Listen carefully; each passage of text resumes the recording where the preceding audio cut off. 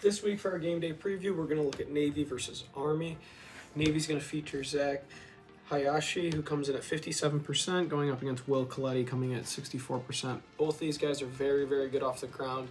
If they lose the initial move, they'll get to counters, and they're relentless on ground balls. Both have very good wing play units as well. Army will do double pulls a lot, both of them very good off the ground.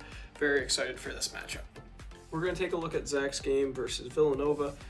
This first face-off, Zach's going to go to a sweep. He's going to do a great job running through his opponent, not around him, to get the ground ball. Boxes out over the ground ball, runs through a check, and then pushes some offense. On this face-off to start the second quarter, Zach does a great job on his sweep.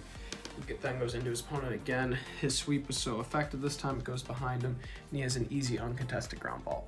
This clip really exemplifies what Zach does so well. His opponent gets his top sidewall over, rips it back, but Zach's just a bowling ball on these ground balls, and he's able to continuously scrap throughout the game and win reps for his team. Face off, Zach wins this initial move, he sweeps it out, and he explodes through the ground ball. He doesn't stop his feet, allowing his opponent to get back into play.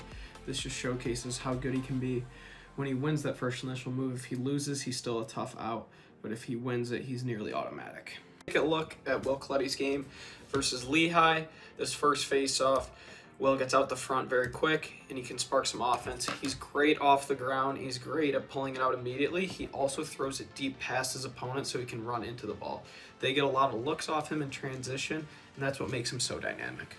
Here we're going to see Will win the face-off between his leg. Once again, he does a great job throwing it deep. He utilizes one-hand ground ball so he can box out his opponent with his free arm. During this face-off, he goes into more of a defensive rotation, pulls it to his left foot, once again using the one arm to shield off his opponent and then turning upfield so they don't have to deal with any clearing issues. Just turns up the field, gets the ball to his offense. During this face-off, Will wins it backwards, but Army showcases a great job of how they push the ball and keep everyone on the field. They get a lot of goals off of transition, not only through Coletti, but also through their wings and just pushing offense and making smart decisions in transition.